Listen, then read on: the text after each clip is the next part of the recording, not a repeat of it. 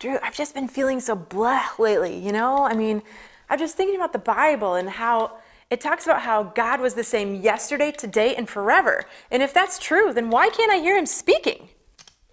I'm sorry, I'll talk louder next time. What? Well, I mean, I wasn't saying anything, but I mean, I can talk louder if that'll help you. What are you talking about? Well, I wasn't talking then, but you couldn't hear me, so No, I'll talk louder. No, I'm talking about God. Why can't I hear God speak? Oh. Are you even listening to me?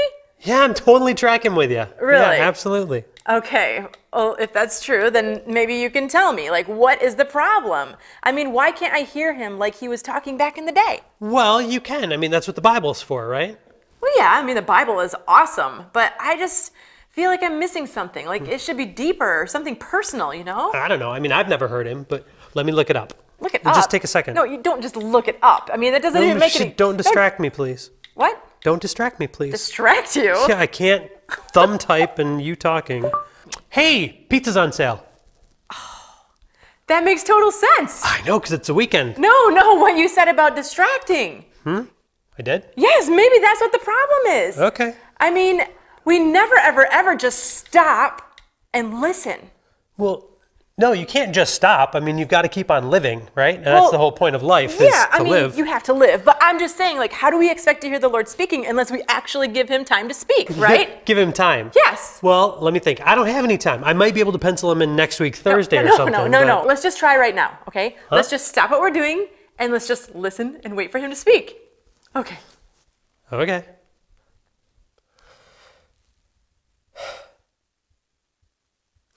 Okay, that was great. I gotta go do laundry. No. You can't just do it in 2 seconds, okay? Well, that was time, right? No. Okay, look, just sit down, okay? And All we right. are just gonna stop and give time to God and let him speak, okay? Okay. Okay.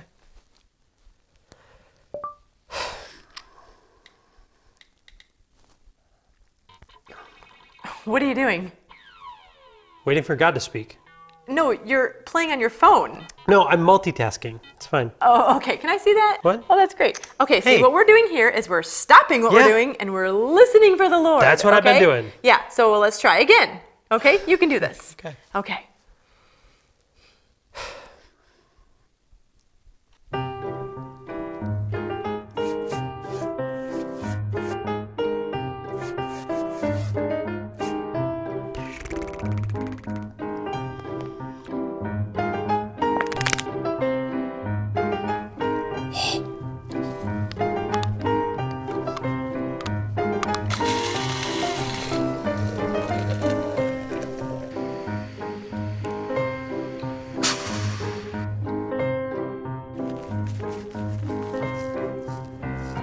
Drew, what is your problem? What? This is taking way too long and it's not even working. If you're not going to take this seriously, I'm going to go do it somewhere else. Take what seriously? Me waiting for God to talk to me? Come on, I told you God doesn't speak anymore.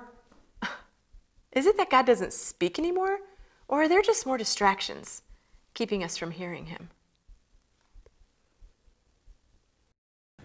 Well, good morning. I am glad you're here for so many different reasons. And it's a great question to ask ourselves as we're in this series talking about how do we become rooted? How do we become established in God's love, knowing that God loves us, you know, and we're talking about hearing God. Like Lauren was saying, you know, speak to us today. And it's kind of a weird thing when we think of this concept of him speaking to us and stuff, you know, but it's what he wants because he does love us. He does care. I loved what Gavin said, you know, why would God care about me? You know, and that kind of stuff. And we forget that he does care and meet us exactly where we are at, you know, but we have to take the time to listen and be willing to listen, you know, when it comes to, it's kind of like this. I like Nicky Gumbel in his book called Questions of Life. He says, what would it be like if you decided you were going to go to the doctor? You had 2 or 3 ailments going on, so you get to the doctor, you get in the office, however fast they get you in there. Doctor walks in, and the doc's like, hey, what's wrong? What brings you here to see me today? And you start, well, I got this pain in my wrist. If I turn like this, it hurts really, really bad, shooting pain in the back of my throat. Every time I swallow, it just is like it's on fire, and there's something with my hip. I don't know what it is. And then all of a sudden you look at your watch and think, oh, I got to go. Thanks for listening, doc, and out you walk. What's your doctor going to say to you? He's going, wait, if you want me to help you, You need to pause. You need to stop. You need to listen to what I have to tell you about those ailments that you just spoke. And he says, that's what we do a lot at our time with God when we pray. Praying's a great thing, and a lot of us pray. But we do that. Oh, Lord, I need this. I have this. I want this. I'm hurting. Oh, thanks for listening, God. And out we go. And we don't stop and listen to God speak to us. And if we want to be rooted, if we want to be established in his love, we got to be able to do that. Because I know today, people say, hey, if you're talking to God, you're spiritual. If you pray to God, you're spiritual. But if God speaks to you, like Austin was saying, you know what? You're nuts. You're crazy. But the thing is, God is still speaking to us today. And God still wants you to hear his voice today. In the Bible, we always think that, yeah, God spoke. When you read through the Bible, you see God speaking all the time. But in modern times, it's like he's got laryngitis and he can't speak, But there's conversations going on all around. I mean, there's waves going through. You've heard this before, this illustration. There are phone waves going through right now. You can't pick up on those conversations. There's TV waves that are passing through us all the time, but you don't see the pictures of the TV. But if you have your phone and you pick up and make a call right now, you're in a part of a conversation. The waves are going through the air. We have no idea, but you do. Why? Or if you turn on a TV, you can catch what's happening on some station, and you're sitting there watching it, but we can't watch because we're not tuned in. And so the beautiful illustration for that is if you still want to hear God speak today, then you have to make sure you are being tuned in with God. And communication is difficult. I gave that illustration last Sunday about communicating, but we can. We can know his voice and he wants us. But the question is how? How do we hear his voice? Today we're going to look at John chapter 10. And I want to read this first verse in John 10:10 that simply says this. The thief comes only to steal, kill, and destroy. So stopping right there at the first part of that verse. Basically what God's letting us know, there is this enemy out there. We call him Satan. He calls him Satan and everything. And he's the father of lies. And he's always communicating with us, speaking lies. He wants to destroy you. So not only do we have God speaking to us, we have this father of lies trying to destroy us speaking to us. So how do we know the difference between the two voices? Good question. Glad you asked. Jesus says this, continuing on. I have come that they may have life and have it to the full. He wants us to have life. The Greek word there for life is zo, means he wants us to have it, when it comes down to, he wants us to have it life to the maximum. To the maximum. So he says this, skipping down to verse 27. My sheep listen to my voice. I know them, and they follow me. Man, that'd make a great series, Follow Me. But they follow me. In verse 28, I give them eternal life, and they shall never perish. No one will snatch them out of my hand. Starting in verse 29. My Father, who has given them to me, is greater than them all. No one can snatch them out of my Father's hand. I and the Father are one. So in the illustration, of course, Jesus is the shepherd, and we are the sheep. And no one can take us out of his hands. And God wants us to know his voice. And how do we know his voice? He and his Son are one. Jesus and his Father are one. So we get to know Jesus. And the result of that, again, is having this maximum life that God wants to bless us with. So there's three quick things I want to point out here in this passage. And I think the youth today just illustrated them in one sense, one form or another for us. But number one, God wants you to know his voice. God wants you to know his voice. Why? Because God loves you. We forget how much he loves us, Again, like I said, God doesn't have laryngitis. It's not like he's playing Where's Waldo, and you got to painfully and stakingly sit there for hours on end trying to find him in this mess of this thing we call this world that's going on. The scripture says God is not a God of confusion, and that he's speaking very clearly today. The secret is, are we hearing? Are we actually doing the things that we need to get tuned in? And so for some of you, this is kind of like educational, yeah, whatever. And for others of you, it's extremely important because you have decisions. What am I going to do with my life? Where am I going to go to college? Is this the person I'm supposed to marry? Is this, with marriage, I take this job, not take, and you've got some important things. And the thing to remember is, yes, God cares for you, God loves you, and God does want to guide, lead, and direct you and speak to you. You just have to ask, are you tuned in? And you say, Dave, this is great. I hear this all the time. How's God still speaking to us today? Well, let me give you 5 quick ways that God is still speaking to you and I today. The first one is this. He's still speaking to us through the Bible. Okay? That's his primary way that he speaks to us. And the other 4 ways that I'm going to mention here in just a few seconds, they always, I can't say that word always enough, they always have to line up with what the scripture says. The Bible is this beautiful love letter, letter after letter, word after word from God about how he thinks about us, how much he loves us, and everything. And a lot of the times today, You know, God gives us the signs, and that's great that he gives us the signs and stuff like that, and he speaks to us. But sometimes we're so busy looking for a sign when we just need to stop and look for a verse. You know, because the more you know the Bible, the more you're going to know God. And the more you know about the Bible, the more you'll be able to discern the voice of God as he speaks to you. You know, it's knowing the Bible in its context that help you. And again, some people, when they think about the Bible, they're not thinking about trust. Remember, this is a shepherd and sheep relationship that God's talking about. That's a trusting relationship. But today, I talked about this about 4 weeks ago. Today, we're into the big magic scene. And we even take this whole magic thought and wanting magic when we come to the Bible. You know, when we're looking for a sign, when we're looking, God, give me a word. And you probably heard this old illustration before. There's a guy that wanted a word from God. You know, so he just decided one day, God, I need your word. I want you to deliver it. So he takes the Bible and he goes, flips it, puts his finger down.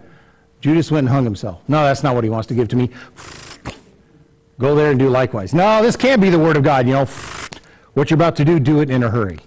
You know, I mean, that's not what we're talking about. But that's what we want. We want God to work this magical way with us when it comes down to that thing. And the whole truth about the Scripture is there's this whole Scripture that God speaks to us. And looking at the Scripture at a whole, understanding it at a whole, and that in hearing God's voice. So the Bible is the first way he speaks to us still today. The second way is through authority. And of course, the Bible is our ultimate authority, but there's others in authority, you know, that he speaks to us. Maybe it's an elder, maybe it's a pastor, you know, and when it comes to that aspect, I mean, it just like, again, what the youth at CIY experienced. You know, these people, maybe you've ever sat in an auditorium, you know, where there's just been a couple people, maybe there's been a couple thousands of people, and all of a sudden who's ever speaking starts speaking, and you're like, has he been listening to my phone calls?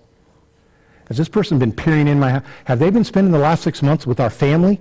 Every word they're saying are words that have been spoken. And it's like out of the 50,000 you're with or 5 that you're with or whatever, it's like they're talking directly to you, you know, because then they're describing your life. Because, well, that's how God works sometimes with people, you know, when it comes to that aspect.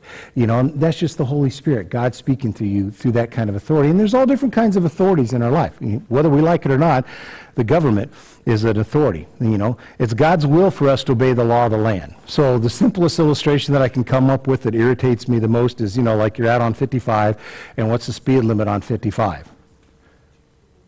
There we go, 70. All right, I was scared there for 70 miles an hour until you get down to a certain spot, then it goes to 65. But we don't pay attention to that, you know. But the law of the land is 70 miles an hour. So God says obey that authority, that law of the land, which is, you decide.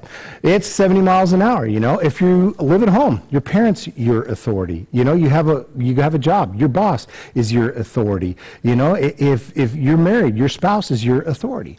And I got to stop right there because anytime I say that with it, I always get in trouble with the ladies. Yes, we know what Ephesians 5 says, Dave. We get beat up with it all the time. Wives, submit to your husbands. And that is a biblical command from God. But we forget, men, and the church forgets what follows right after that, which is, and husbands, love your wives as Christ loved the church and gave his life for them. So what that means is, Melinda, me, I'll use our relationship here, you know, when we're married and stuff like that, in that context that's put there, Melinda and I am to love Melinda so much that she knows that I'm willing to lay my life down, meaning I don't just have selfish interest, I have selfless interest. So when we come to a crossing roads and she wants to go left and I want to go right, and there has to be a decision made, she knows I love her so much that when I'm going to make that decision, I'm going to make it not selfish, what David Beals wants, but I'm going to make it selfless, what's best for us all. And because I have loved her and demonstrated that kind of love for her, she's willing to sit there and say, to that kind of authority I can submit. Does that make sense? Because the words submit and authority are not popular in our culture today, but that's how God has set that up with that. And we are to be together mutually and work together through that aspect on it. And so God will speak to you through authority, through government, through parents, through pastors, through employees. And here's the thing, today, if you have authority, you know, and that you want to make sure, if you're the one that's in authority, you want to make sure that you're under God's authority, okay? If you're a parent, if you're a leader, if you're a boss, whatever it is, if you can't be under authority, then you shouldn't be in authority. The third thing, the way God speaks to us, is through godly others. Godly others. The optimal word there, of course, is godly. You know, the truth is, when we're making life decisions, you can find somebody who's going to agree with you, okay? You got a big decision you want to make in your life, and you go over here, and there's these 10 people that are godly people, and they're all saying the same exact thing to you, and they've never spoken to each other, and then you come over here and you find this one that agrees with you. You know, we can always find one person, you know, that agrees with what we want to do. We can always justify what we want to do and what we want to hear. And you say, well, Dave, how do I know if they're truly godly people? Great question. Are they following Jesus? You know, I mean, have they given their life to Christ? You know, surrendered their life to Christ. Are they following Christ? Do they put him first? Are they coming to church? Are they reading the Bible? Are they praying? Are they trying to do, you know, the values that God has laid down with it? 1 Peter chapter 5, verse 5 says this: God opposes the proud, but gives grace to the humble. Are they humble people? You know, you want to find humble people, you know, who, you know, are following Christ. People who care more about you than your feelings. People who are willing to speak the truth to you in love, whether you like it or not. There's a great verse that'd probably be good for us to memorize, and the younger you are, the better it is to know this truth. It's in Proverbs 13:20 that says this: walk with the wise and become wise, for a companion of fools suffers harm. So if you want to be wise, if you want to be godly, if you want to know the voice of God, then live your life with people who are wise and godly, you know, who know the voice of God. See, the Bible tells us you become like those that you hang around with. So if you ever find yourself thinking, man, my friends are a bunch of idiots, be careful. You just threw yourself in that pot right there, okay? So when it comes to that, you know, put your place where you get regularly godly counsel from people who love God, you know, and love you, and God will speak through them. And the fourth way is through still small voices. Still small voices. What does that mean? Every once in a while, the Holy Spirit, you heard a testimony of it today, here, a couple of them. You know, if you're a follower, he will prompt you, he will nudge you, he will speak to you, you know. Maybe you're going through the day and I don't know, somebody comes to your mind and you just can't shake it. They're just constantly there on your mind. You know, should I call this person? Should I check on him? Should I pray for him or whatever? And you know, and you're thinking, okay, well, Dave, that's great. But how do I know that's not that voice from that person that wants to still kill and destroy? How do I know that's from God when it comes to that, you know? So when you get these promptings, these nudges, these speaking to you, talk to other godly people. What does the Bible have to say about it? Ask someone in authority of your life. Run it through the grid of how God speaks to you. Because, my friends, we do lie to ourselves. We do try to rationalize. Have you ever realized that? I don't know about you. But understand this. When you rationalize, you know what you're doing? You're telling yourself rational lies. Okay? So, you know, nobody's going to lie to David more than David. So we can all be self-deceiving. There's an old proverb. It's not in the Bible, but I still think it's good and it's true. The eye cannot see the eye. So we need other people that are going to speak the truth, like I said, in love, that look into our lives and make sure we're not deceiving ourselves. And the last way that God speaks to us in our life is through circumstances. You ever heard the phrase, open door, closed door? We use it a lot, and, you know, it's Christian, oh, God opened that door. God closed that door. You know, we use it a lot in the church, and it's biblical to a sense, but I think it's the most abused language that we use in the church today because we're misinterpreting what's happening. It actually comes from a time in the New Testament in Paul's life, you know, that it happened to him, and people take it out of context because usually what we mean is when the door is open, oh, God opened the door. What we're saying is, oh, that's an easy way. So it's real easy for me to go that way because God opened the door, so life is well and life is easy. And if it's a hard decision or a hard, no, that's God closing the door because God doesn't want me to do something hard, when in fact, usually the door that God opens for us can be a very difficult door. I mean, think of what God asks us to do. Love your neighbor. Pray for your enemies. Is that easy to do? No. Forgive them? No. Some of these things that we know that God wants us to do, the doors that he opens, you know, it's difficult things. But we sit there and say, oh, God, close that door, you know, because that's just too difficult. God would never, ever want me to do that, you know. God would never want me to say that, do that, get involved, no way, you know, and that kind of stuff. And so it's a closed door. And we use that, like I said, we abuse it. I sometimes, you know, I remember when I was in California, had a young man come in and sit down and was talking to me, and needed a job, and just good heart and everything. And he was using it. He was like, Dave, I'm sitting at home waiting. I know God's going to open the door for me. Just give me that job and I'm ready to walk through it. And I'm like, you know, maybe what God's trying to tell you is, you know, fill out a resume. You know, go to the place, knock on the door, hand it to somebody. Nope, I just know one day the phone's going to ring and he's going to open that door and hand me that job. That's not how God works, but he does work through circumstances in our life to guide, lead, and direct us. And we run that through all the talk to godly people. Is this circumstance? Is what God's saying? Is this a door he wants me to go through? Pray about it. What does the Bible have to say about it when it comes to those things? So that's how God speaks to us when it comes to that. Because why? Because God wants us to hear his voice. But the second thing I want us to understand, the second point is when it comes to that is to know the voice of God, you have to know the shepherd. You've got to know the shepherd. Spend time with God. Listen to the voice of God. I've been married to Melinda. Next month's going to be 28 years. And Melinda says these 3 words to me all the time. I love you. Aww. But you know what? Those 3 words can mean different things all the time. Amen, husbands? Melinda will look at me sometimes and say, I love you. And what she's really saying is, you're an idiot. She'll be looking at me saying, I love you, you fool. Sometimes she's saying, I love you, meaning, would you hold me a little tighter? I love you. I'm a little scared right now. I love you. Why did I marry you? And I know those, I can tell you exactly what, every single time she says, I love you, I know exactly what to mean, because I know more than her voice. I know the tone and everything else that comes with her. Why? Because I've spent over 28 years with this woman, and so I know her. And so the more you're in church, the more you're listening, to messages, the more that you're around godly others, the more that you're studying the Bible, the more that you're memorizing, the more that you're talking to God, you're going to get to know the shepherd and discern his voice. And remember, the shepherd cares for you. We have this picture in the Western world of shepherding that's a little different. That I don't know that we understand the first century shepherding. You see, the shepherd of the first century, well, the shepherding today, we think of like sheepdogs and everything. You ever seen those? I mean, it's cool to watch demonstrations and how those work, and the dogs just go and herd them. It's amazing. But what are the dogs doing? They're barking and terrifying the sheep to get them in a direction. That's not the shepherding that God's talking about when he talks about how he is our shepherd. In the first century, when a shepherd would be there, you've heard illustrations before how they know the voice, but one of the first things they do when a lamb was born is they take the lamb, and for several days the shepherd will carry that lamb on its shoulder and walk around. Why? So the lamb gets to know the shepherd, gets comfortable, and recognizes the shepherd voice, and then he puts him back in the flock, or her back in the flock, and then they're able to follow because they become comfortable with that. So if you want to know the voice of God, you have to spend time with God. And the more time you spend with him, the more you'll be able to recognize him, which leads me to the last point. And it's this. When it comes down to it, it's talking about the specifics. Because people want to know the specifics when it comes to God's life. And I understand this. But I want to understand this.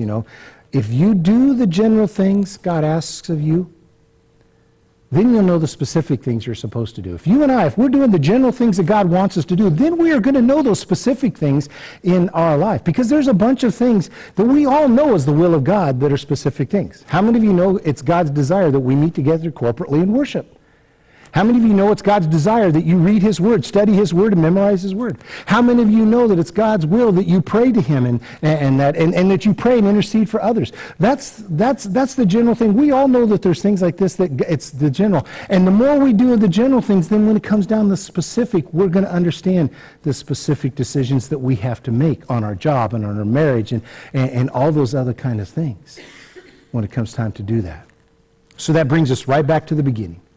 Right back to the beginning. The worship team is going to come up here, and they're going to continue to allow us to worship this God that has and loves you, this God that has a message, this God that wants to speak to you, this God that is still willing to speak to you today. We're going to be able to worship him here, but it brings us right back to the beginning. Jesus came so that we can have life, and we can have it to the full. We can have it to the maximum in that. And if we're going to experience that, we have to learn to recognize his voice. And the first step you take in learning to recognize his voice is doing what Chet said at the very time up there. This comes that point, Chet. I got to say it again. This is when you commit your life to Christ. That's the first step. You say, I want to be in a relationship. Because, if I don't want to be in a relationship with you, if I don't want to hear, or I just won't talk to you, I won't do anything, I won't hang around you, I won't be with you, then I'll never know who you are or anything about you. But if you really want to know God and have God speak to you and guide, lead, and direct you, you've got to make a commitment to step into a relationship. He's already made the commitment to come before us through his son, Christ. To give us his son, Christ. Now he says, if you really want this relationship, if you really want to walk with me, if you really want to be with me, then I need you to step forward and receive the gift of salvation through my son, Jesus Christ. And when you do that, then that Holy Spirit and that anointing will be there, and I will guide and I will walk. And you continue to do those general things, and in the specific, I'll be there.